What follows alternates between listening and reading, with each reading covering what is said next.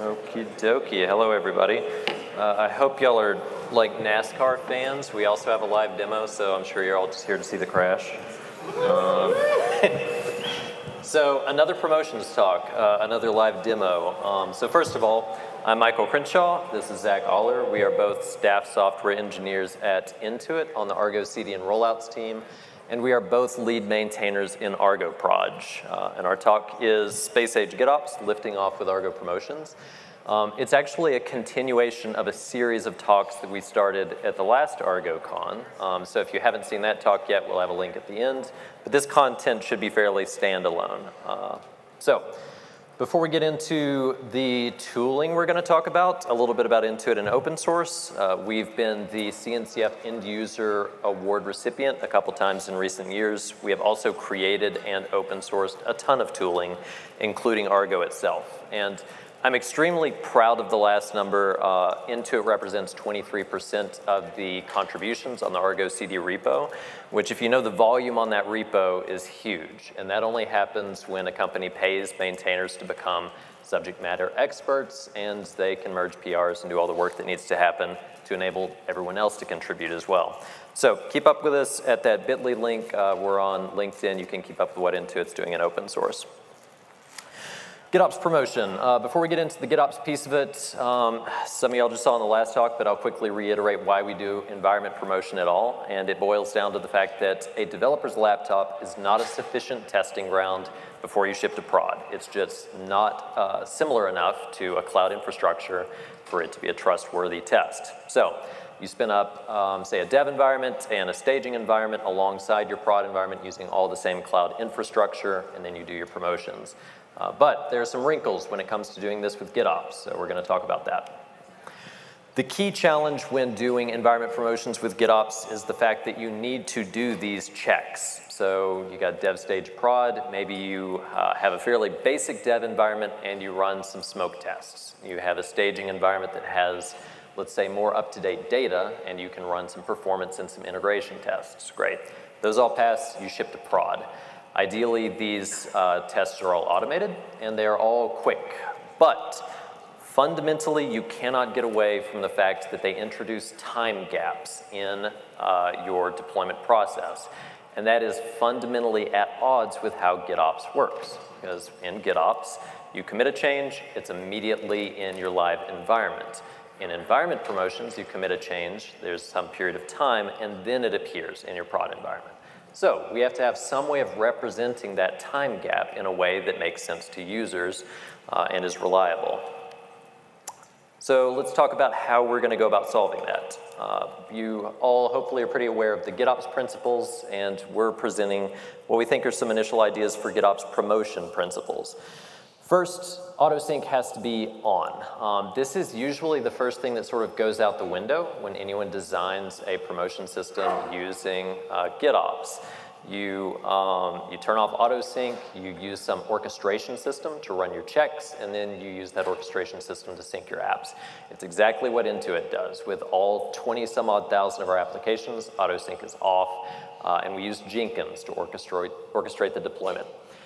The problem is you intentionally introduce that drift. We have users come to us and say, I committed my change in Git. Where is it? Why isn't it in prod? And the answer is, well, maybe there's a promotion running, maybe something failed. We don't know. We have to go look somewhere else to figure that out. So our tool has to enable autosync. Second thing is we want to have a full history of your live state in Git. That's something else you lose when you don't have autosync on. At Intuit, when there's a problem, when there's an incident, we dig through piles of Jenkins logs and Argo CD API logs to try to understand what the heck was the live state when the problem occurred. So our tool should enable you to have the full history in a Git branch. And then finally, we think that the entire state of your system should be visible using only your source control management software and your Git software that your developers already know and love. This means that if you want to know your desired state, your live state, and the state of any ongoing promotions, the only things you should have to look at are branches, commits, and pull requests. Don't have to dig through Jenkins logs, don't have to dig through the Jenkins API. It's all visible there in GitHub, GitLab, etc. Besides those principles, we wanted to achieve 2 more advantages in this system that sort of set it apart from other promotion techniques. First of all, we want everything to be declarative, and that means 2 things for us. One, you have a promotion strategy schema that's very simple. All it says is, here's environment A, environment B, environment C. I want to deploy in that order, and I want to run these checks in between. Dead simple. Your promotion tool is in charge of making that happen for you.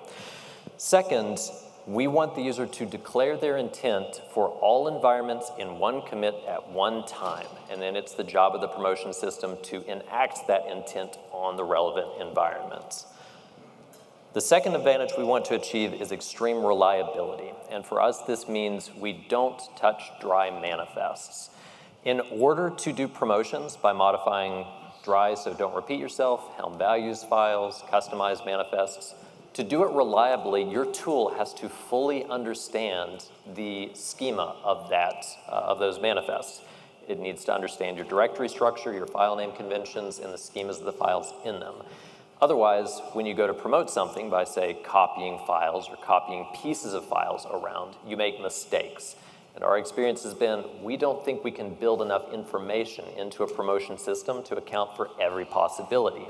So, our system just doesn't touch the dry manifests. By avoiding that automation, we also increase the user's confidence that they're in control. If some other tool is touching my branch with my manifests, I worry that I'm not really in charge of the state of my cluster.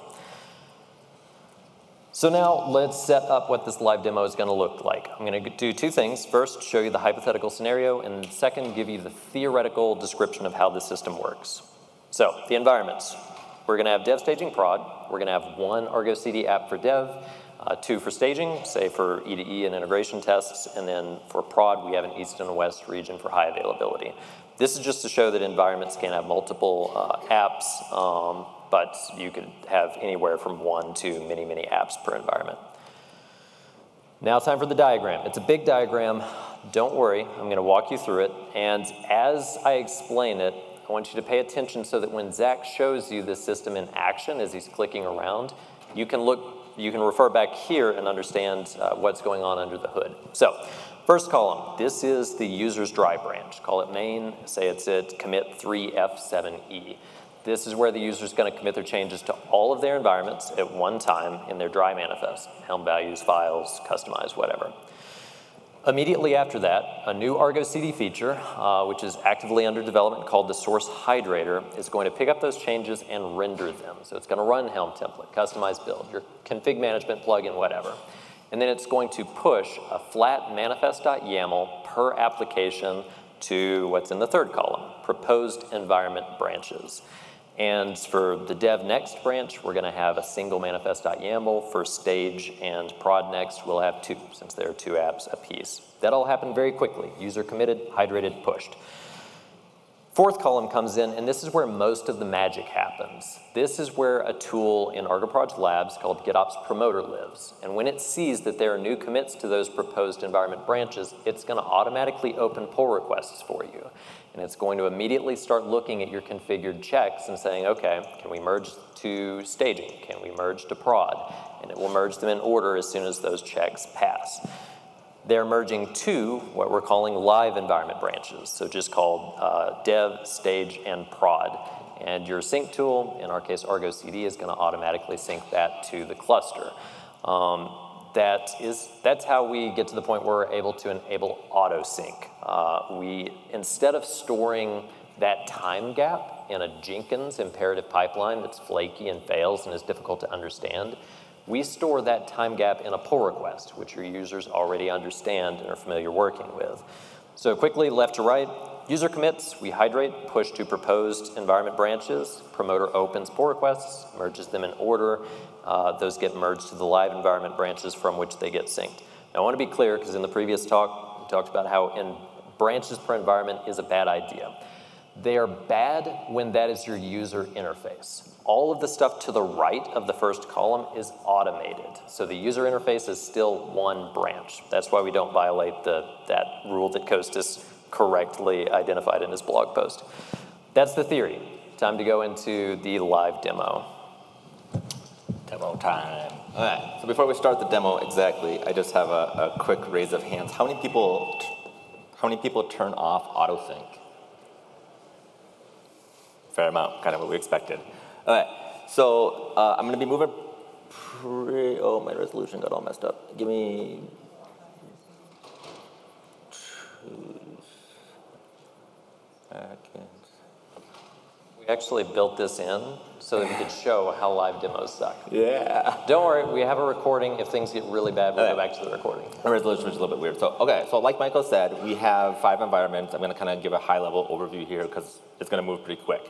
The first one's our development environment, and then we have our 2 staging environments, ETV staging and integration staging, followed by our 2 productions, US East and US West, and then our promotion strategy, which holds the configuration for the promoter. But first is first. Michael mentioned that in this slide, that first column was the hydration process. So if we look at Argo CD, we can look at the manifest for this particular configuration. We will also look at the repo down below. We see that we have added this source hydrator field with a dry sources section. This is basically where we configure Argo CD to hydrate from. It's the dry side. It's basically the user configuration. You see that we still adhere to the folders. We have our pretty standard customized layout down below in GitHub here, where we have a base directory. We have our environments specific folders. This place is staging. We have ETE, and then we have our pretty standardized customizations layout in here. The next is I'm going to skip to the hydrate to. So this is where the hydrator is now hydrating its changes to, so running customized build and writing out to it. And we can see that our environment staging next branch is our holding area for those proposed changes. In this particular case, we have the ETE folder, and like we expected, there's a single manifest.yaml that has the rendered output from our hydration process. And then Argo CD, of course, syncs to the staging branch, which is what's actually running in the cluster. This allows us to turn autosync on now, which is one of our main goals, which is great. So how we configure the promotion process to do this is a fairly simple CR called promotion strategy. This is the spec for that. The main points are this environment section, basically the list of branches that contain the individual applications that Argo CD has rendered for us. In this case, we have our first environment is development, our second environment is staging, and then production. We also have the concept of these active commit statuses. Active commit statuses in this case is looking at the previous environment state, and the example that we're going to use here is Argo CD's idea of healthy and synced. So if we're promoting staging, look back at development, make sure that it's healthy and synced. And then we have proposed commit statuses, which we can see down here in our production environment of HCAP, which you can think of high change awareness period or just like a deployment freeze. So let's go ahead and see how this works. On this repo, I have a couple pre-PRs that basically bump an image in the base directory. So configuring all of our environments to go to the red DNA image and bump this common annotation. We will go ahead and merge this PR. And if we go over and look at the development app, we will see that Argo CD is now hydrating this app, meaning it's running customized build and committing it out to the development-next branch or staging area. Once this hydrates, we can go look back at our promotion strategy app in Argo CD, and we can already see that we've gotten a handful of pull request CRs created for each of the environments. If we go, give me one quick second. If we go look at our development environment, we can see that we have a nice title. We're basically promoting this particular dry SHA. So this is the SHA of the main branch where we configured the image bump. We're promoting that SHA to all the applications that live in the environment's development environment. Get a nice message telling us what SHA we're coming from and where we're going to. Let's go ahead. We can go in Argo CD here and merge this PR. And you'll see down here in GitHub that this PR will merge. And now because auto-sync is on, which is one of our goals, we'll see that Argo CD here should start immediately syncing this app. We can go bring up the staging PR and see that we are currently pending with this check on the previous environment's development environment because I pushed a bad image here. So this PR will never merge now. Now these checks can become checks that the system knows about. They can become normal GitHub checks. You could do a required check that's outside of the system, and the promoter has to respect that as well. So let's go ahead and fix this PR, or fix this image. So I have another PR here, just basically same thing. It fixes the image to an image that actually exists. We can go ahead and merge.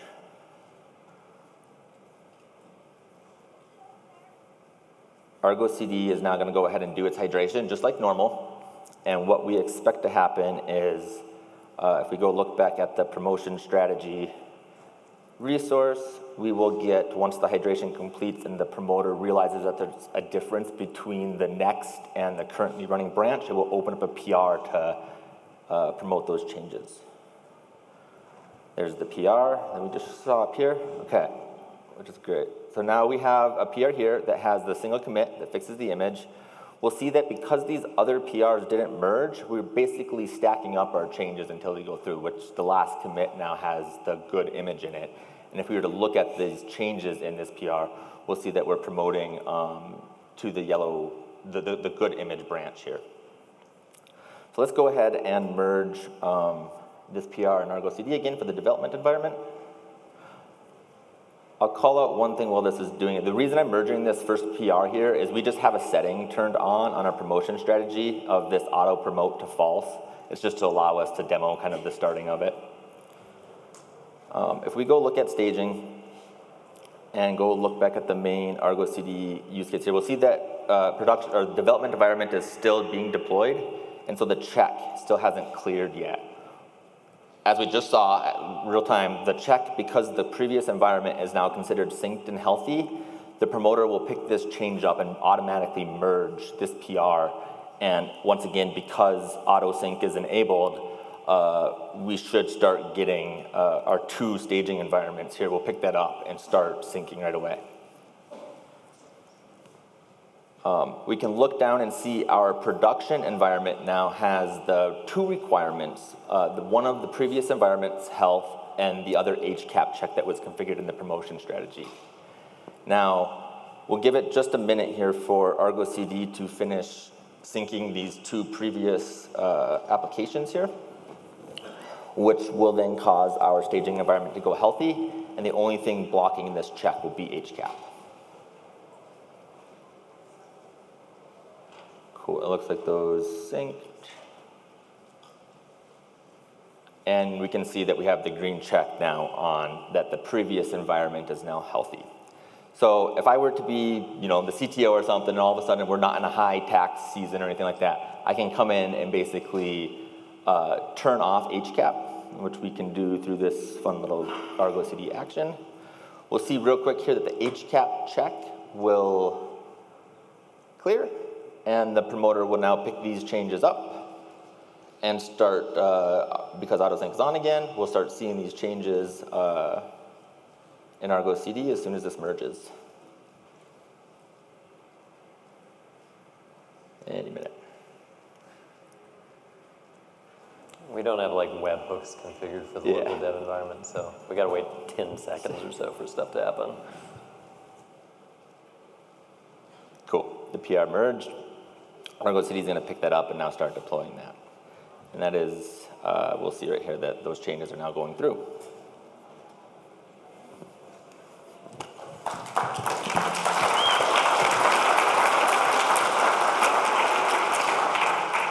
Is that clapping mostly because you like the feature or because the demo didn't mostly break?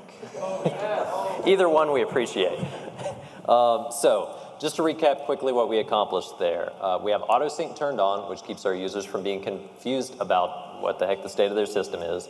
We got a full audit log in those environment branches, and everything was visible via GitHub and Git branches.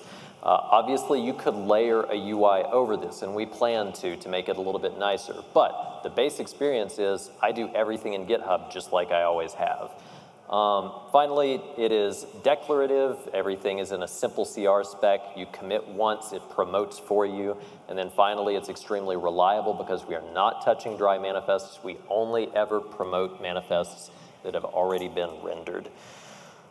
So to keep up with us and the progress on this project, hit up that QR code that's going to take you to a link tree. There will be links to review this session. There will be a link to the previous talk from this series, as well as the GitOps promoter tool repo, which is in Argo Proj Labs. Go give that a star. There are some docs there. We haven't cut a release. This is early days for this code, but the code exists, and we're happy to discuss. The link tree also has a link to a Slack channel where we can talk about this stuff. So that's that. Please, we'll be around by the Intuit booth later, as well as through the rest of KubeCon. Come talk to us. But for now, I think we do have a few minutes for questions if you have them, and we have 2 mics for questions, which will be easier for the folks online who want to hear the questions in the recording. Am I good to do that, Dan? Yeah. Okay, cool. Sweet. Yes, go ahead. So you talked about how you want to try to minimize environment per branch as a strategy.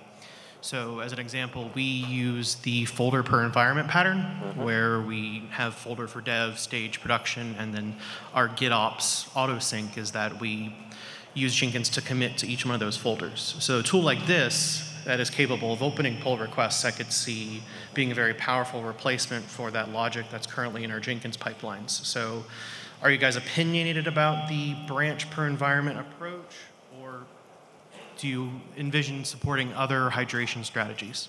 So we think that in order for this promotion system to work, we need the user to express their intent once in a single commit so that we know where we are in the lineage of changes. If we spread that across multiple branches, then you have to start thinking about, okay, are we going to inspect timestamps in order to form a single line for these changes?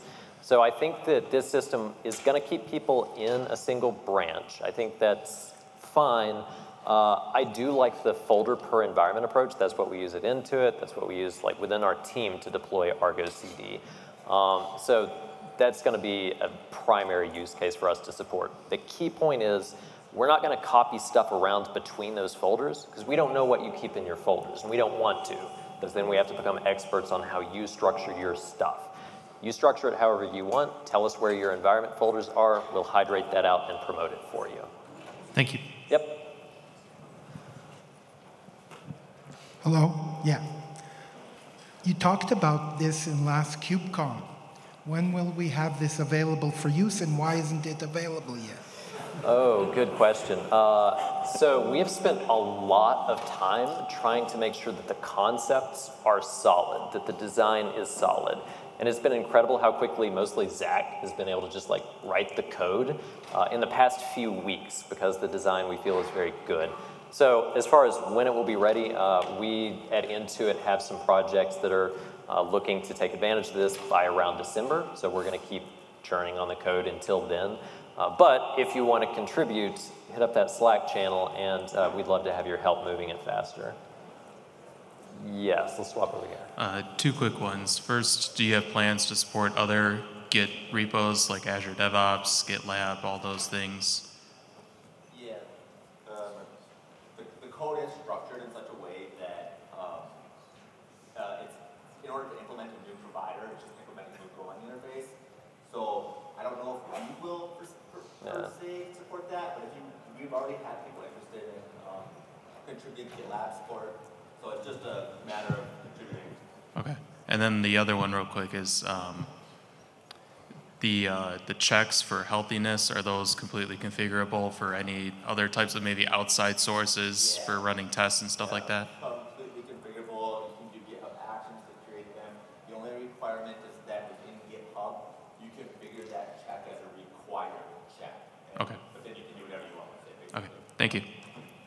Time for one more quick one over here. Yeah, actually great concept, I really liked it. Just curious about the operational issue around the GitHub. Since we are creating per environment branches, do you see any issues when these branches go out of sync? with master, and what are the options will then be available for the user if that happens? Let me make sure I've got it clear. If the branches will go out of sync with master. The environment branches, so you've got the proposed branches, those should stay very quickly in sync with master because the hydrators weren't running quickly. The actual live branches, those are meant to be out of sync with master, but there's always a pull request so your user knows that that drift exists and that we're waiting to merge to promote.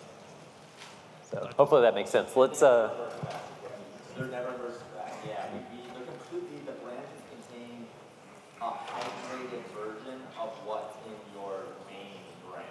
yeah. So there's no, they're kind of like disconnected from. It's just an expression of what you already wrote, never any movement back. But we can follow up over by the Intuit booth. Thank you, everybody.